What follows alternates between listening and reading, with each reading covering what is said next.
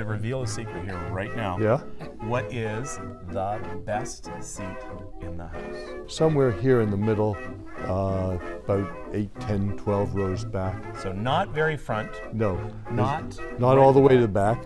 But, you know, if you're up here, you're going to see, you know, and hear everything, and you're going to see the big picture. What's your best seat? The best seat in the house is in the upper balcony on either side.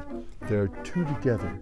You can hold hands, you can snuggle, you can have a little kiss, and nobody will notice because you're in that row all by yourself.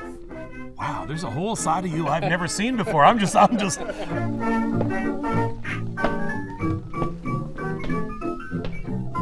That's how you would have come in for the stage door through here. And the same stage doorman was here from 1907 to 1963. Really? Yes. Can we go up? You want to go up into the flags? I would love to go up onto the deck. Mind the stairs.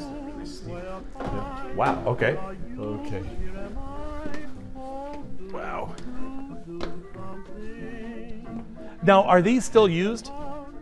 Oh yeah. These are still used. Yeah. Well, once we get the show running, we tie this all off pretty well. I see a door. I want to go yeah, in. This is a good door to go in. Oh wow! This is behind the.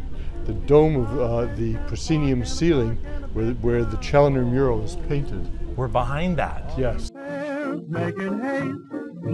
I haven't been in this part of the theater for ages. Well, let me show you because I had a quick tour. Come and take a look. I'd love to see. Come and take a look.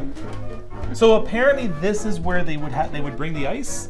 I guess. And then blow it under the seats. Ah, and bring it in, carry it under the seats from here into the front.